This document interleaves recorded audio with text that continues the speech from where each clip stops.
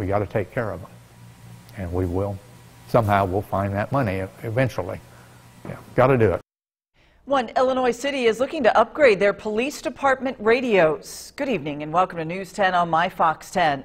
Marshall, Illinois City Council is looking to upgrade how their police communicate with other departments. Officials say right now other departments cannot talk with Marshall, Illinois PD over their radios, and that poses a concern for safety among the department and the community. News 10's Sarah Lehman talked with the mayor of Marshall. She joins us now with more on how this upgrade will help more than just Marshall. Yeah, Patrice, so the frequency that Marshall, Illinois Police Department uses seems to pose a problem for other departments around the state. According to the City Council, other departments can't communicate with Marshall because they use a lower frequency. Now the city is looking to upgrade that. At the City Council meeting last night, a few proposals were given to help the situation.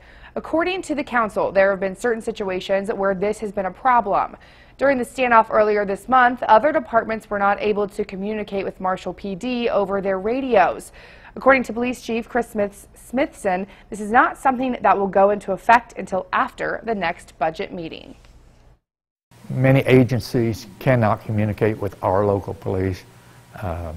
I understand, talking with our chief now, that the prior chief had the application filled out, and we could have had it then 4 or 5 years ago.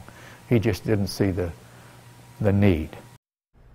The mayor says now that all or almost all departments are on this higher frequency, it makes sense now for them to change as well. He says it can become a safety concern if they don't.